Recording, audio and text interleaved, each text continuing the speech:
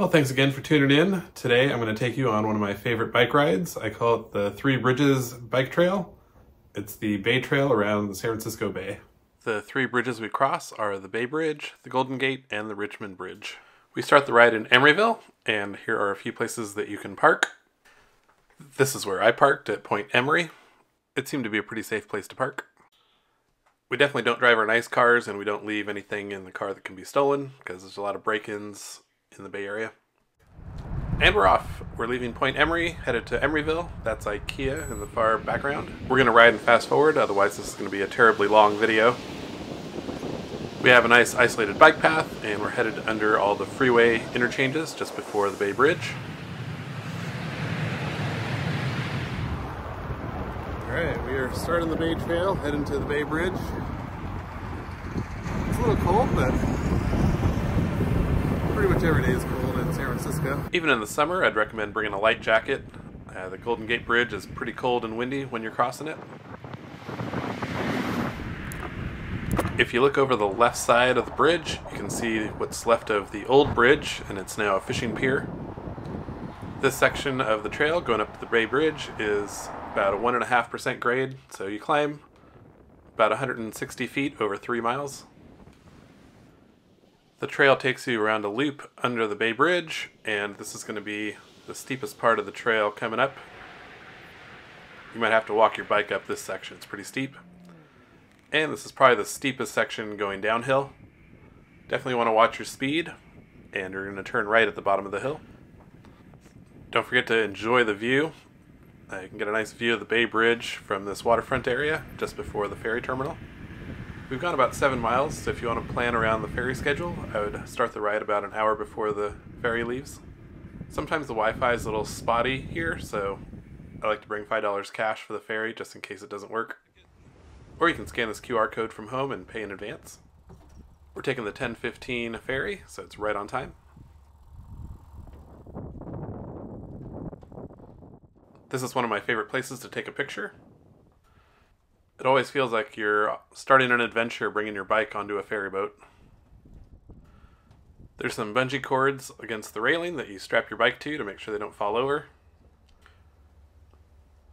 With our bikes strapped, we're going to head upstairs and enjoy the view.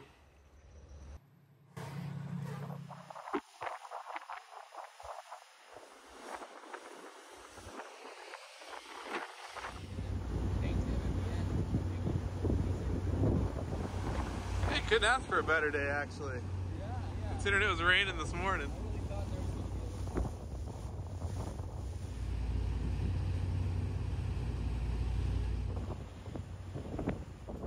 On a clear day, this is what the ferry terminal looks like. Unfortunately, it was kind of rainy the day that we chose to bike today. If you want your bike tracking apps to be as accurate as possible, like Strava, you might want to pause it during this ferry ride. So here's your reminder to unpause your Strava. Also note, you might get a little salt spray from the ferry ride on your bike. There are lots of good food options in the ferry building. Definitely take a stroll through. This is definitely one of the most expensive places to buy groceries, but there's a lot of interesting food here. There's lots of cheese, olives, chocolate, salami, wine, bread, empanadas. Just about anything you need for a nice picnic lunch. One of my favorite food stops is Peach's Patties. They make little Jamaican meat pies. Scott's Roadside is also a great place to get some mushroom or tomato soup, a burger, fries, and a milkshake. We're going to take Embarcadero down to Pier 39. We're passing by the Exploratorium. There's tons of hands-on interactive science exhibits for kids. You could really spend all day here. I love that San Francisco's restored all of their old trolley cars. Here we're passing through Pier 39. I always think of Pier 39 as a place where tourists come to buy souvenirs. There are some bike rental shops here, and the ferry to Alcatraz leaves from here as well. We're on our way to Fisherman's Wharf.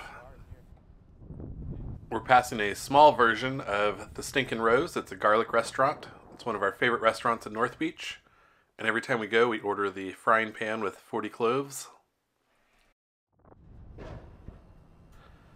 Our next stop is Fisherman's Wharf, and there's a really cool museum called Museum de Mécanique. It's full of old Nickelodeons and self-playing pianos, kind of old arcade games. It's definitely worth checking out.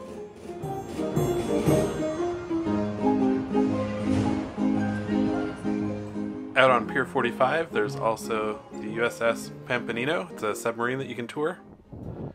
Definitely don't leave your bike unattended outside of any of these locations, even if it's locked. There's a big bike theft problem in San Francisco.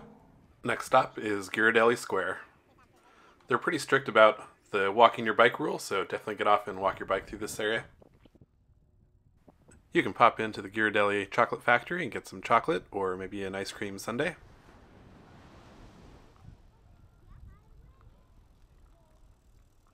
If you look out, you can see Alcatraz and probably some people swimming out in the ocean.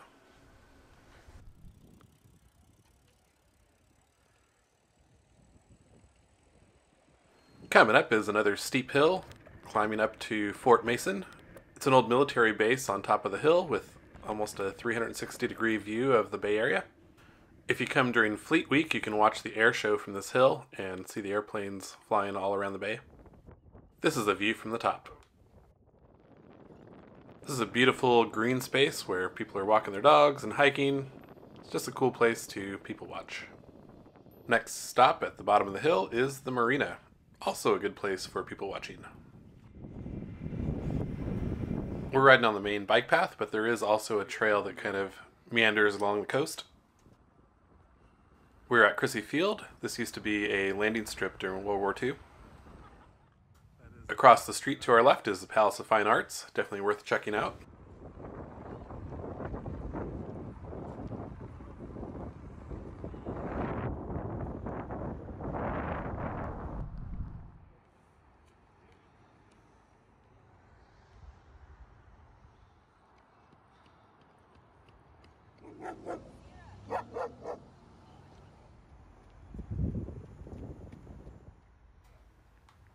If you follow the coast trail, you can get a nice view of the Golden Gate Bridge from below.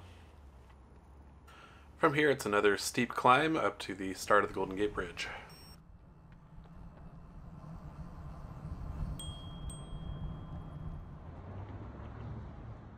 This sign makes it look like bicycles should sometimes turn left, but you always want to go straight. Bicycles aren't allowed on the east side of the bridge. Bikes like to really fly on the bridge, so keep an eye out for fast-moving bikes. It's also pretty windy and cold, so I would definitely bring a jacket even if it's in the summer.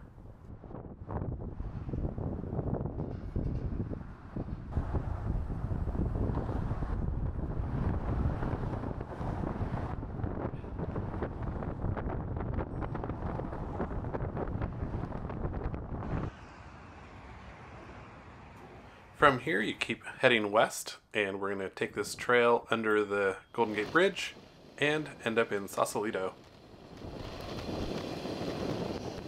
You have a nice long downhill to coast.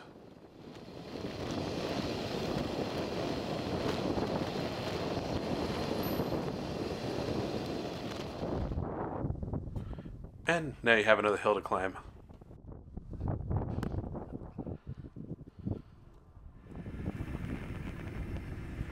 And we're dropping down into Sausalito. It's beautiful out here. I'll give you a couple of restaurant recommendations here. First up is Taste of Rome. Usually get a tiramisu and a coffee. If you want something a little higher end, you can go to Salito's Crab House and Prime Rib. Our usual stop is the Joinery. It's a quick burger and fries kind of place with outdoor seating where we can keep an eye on our bikes. I think this is also one of the bike rental stops for lunch, so they have valet bike parking here as well. We're now 20 miles into our bike ride, or about 10 miles from the Ferry building. You've seen most of the scenic touristy stuff, so if you want to turn around, you can take the ferry from Sausalito back to Pier 41. If you're not sure if you want to continue or not, you can just go another 10 miles, and there's another ferry terminal at Larkspur that will take you back to the Ferry building. Let's continue our bike tour, leaving Sausalito and on our way to Mill Valley. It was pouring rain the day I made this video, so here are some photos showing what the trail looks like. You're basically biking on isolated bike paths through wetlands. It's one of my favorite parts of this Bay Trail loop. We hop on this short pedestrian bridge, and on the other side is the ferry terminal. If you want to take the ferry back to the ferry building, this is your stop. In a few moments, we're going to pass San Quentin Prison. It's built on waterfront property. I'm sure lots of millionaires would love to live here. On the way to the Richmond Bridge, it's going to feel like you're biking on the freeway, because you are. Make sure you take this last exit and cross the bridge on the left-hand side. There's a nice pedestrian barrier, keeping you safe from cars. The climb to the top of the bridge is 2 miles, and you're climbing about 200 feet. That's about a 3% grade. On a clear day, you have a pretty nice view from the bridge. Once you exit the bridge, there's about 5 miles of biking through an industrial part of the city, and then we reach the Richmond Ferry Terminal. We're now at the 40-mile mark. This ferry will take you back to the ferry building, but don't take it just yet. There's some cool things to see around here. Just to the left of the ferry terminal is the Ford Assembly Plant, where they built warships during World War II. It's also really nice to stand here and look out at the Bay Bridge and just see how far you've biked. Around the corner is the Rosie the Riveter Museum. The museum talks about how the government incentivized women to come to work at the factory. They were offered equal pay for equal work, a free one-way ticket from anywhere in the U.S., and free daycare for their children. Most of the workers here were assembling warships at the Ford Assembly Plant. Entrance to the museum is free. This is the area around the Richmond Marina. There's a restaurant that we like called On. It's a Vietnamese place. Be sure to get the Vietnamese coffee creme brulee and garlic noodles. There's a little area out front of the restaurant where you can view the water and view your parked bikes outside. Now it's time to get back on the bike and finish this ride. From here on out, the bike trail follows the coastline all the way back to Emeryville, where we started the ride. Since it's kind of gloomy and gray when I shot the video, I'll show you some pictures here of what it looks like when it's nice and sunny. On a clear day, you can clearly see the whole skyline of San Francisco, the Bay Bridge, and the Golden Gate Bridge. Again, you're on an isolated bike path, segregated from all the cars, just biking through the wetlands. It's a beautiful section of trail. Now back to our gloomy, rainy video. We're in the final stretches here, passing Golden Gate Fields. It's a horse race track. And just a few more miles back to the car, and here are some pictures of what it looks like on a sunny day. If you'd like to download this map onto your GPS, I have my Strava map and a commute route linked down below. Well, for the most part, it stayed pretty dry.